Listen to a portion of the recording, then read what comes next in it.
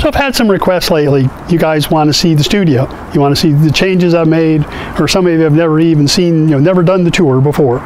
So I thought, well, let's look around real quick. So out here, this is all my scrap metal. This is all my found materials. This is where some of the inspiration comes from. So this is the next step over from where the scrap pile is out back.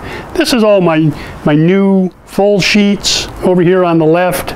These are my cutoffs and drops and what have you from the full sheets. But just something that's big enough I can use on another project rather than right to the scrap trailer.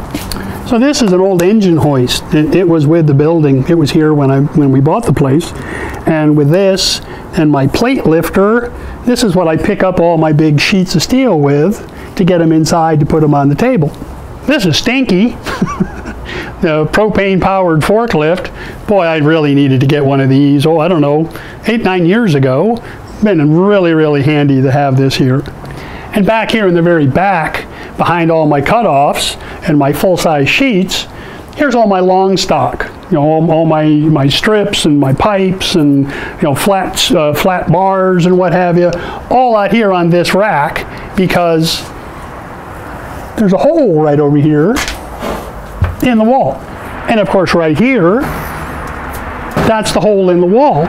So all of my flat stock, all my bar stock is all right there, and it just leads right into the cutting area where the chop saw, the shearer, everything else is. And we'll talk about that next time. So this will be a several part series. We'll walk around and do all the other different sections coming up. This will give you just a little look to get you started. Speaking of getting started, why don't you hit that button right down there for me. Come out to my website, see what's going on while you're there. Sign up for my newsletter. I'd appreciate it. I'll see you guys next time.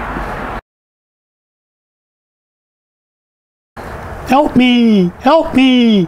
Where's Hermie?